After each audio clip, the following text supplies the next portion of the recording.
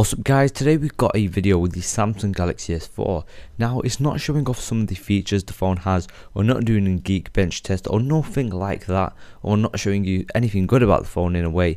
But basically something that I did notice when playing games and using the phone, and I was also downloading stuff, the phone got really hot next to the flash.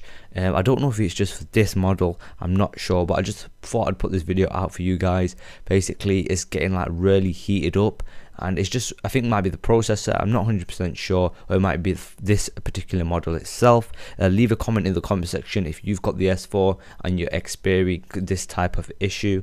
And yeah, so that's about it.